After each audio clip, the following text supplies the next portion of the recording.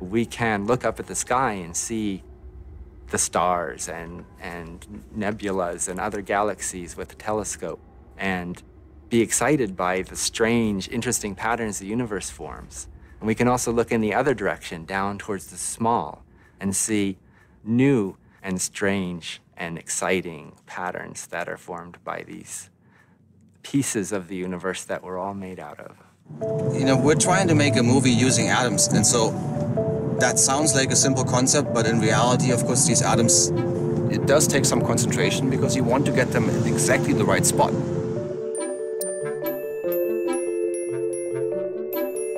We have a tool that allows us to move atoms on surfaces and build structures one atom at a time, and we want to explore how can we use atoms on surfaces to do computation and data storage. I thought when I first heard that we're gonna make a movie out of atoms, I thought that's crazy. I was worried that it would be a lot of work moving these atoms. And we've started making some of the frames. It's kind of cool, and it's addictive. All the action of our movie, our little guy made out of atoms, is going to be right on top of one of these surfaces. So to make this animation, we move molecules around one at a time to draw a little picture. And we save that picture and move on to the next frame to start to tell a story. This is a very challenging task because nobody, as far as we know, including ourselves, has ever moved 5,000 atoms. Now we see the man that's built with all these carbon monoxide molecules, and then some of them we would have to shovel away to make it really be the movie frame, so we would have to clean up a little bit in this. When we see the image in the microscope, we see it magnified about 100 million times. If an atom was the size of an orange, then the orange would be the size of the whole planet Earth.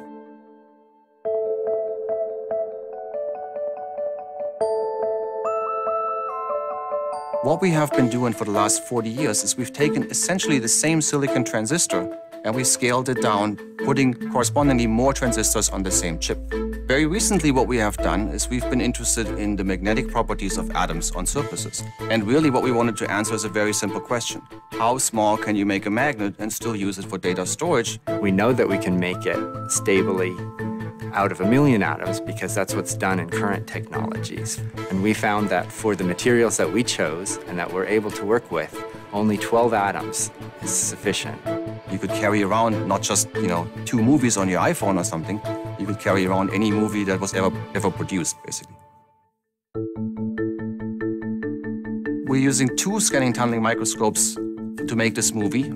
First, we need to look at the surface and we need to figure out where the atoms are. So here we have the atom that we want to move. Here we have our needle.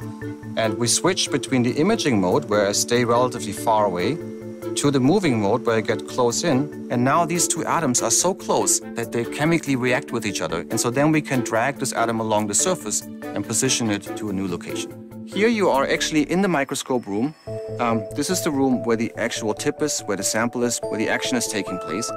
We're working at a temperature of minus 260-something degrees centigrade. We do this so that these atoms hold still. When we're moving atoms in the laboratory, you'll actually hear a noise. Now the sound you hear is the sound of the molecule following the tip along the surface. For us, hearing this scratchy sound is important feedback because we can count how many positions have you actually moved. You go, and you can say, all right, this was 3 locations. Now, of course, we usually build things that can do computation data storage. In this case, we're just telling a very simple story of a boy named Adam falling in love with an atom, dancing together, playing together. I think it's very exciting to be able to share something that I really love. Maybe it helps other people be fascinated just by the size of atoms. If I can do this by making a movie and I can get 1,000 kids to join science rather than go into law school, I'd be super happy.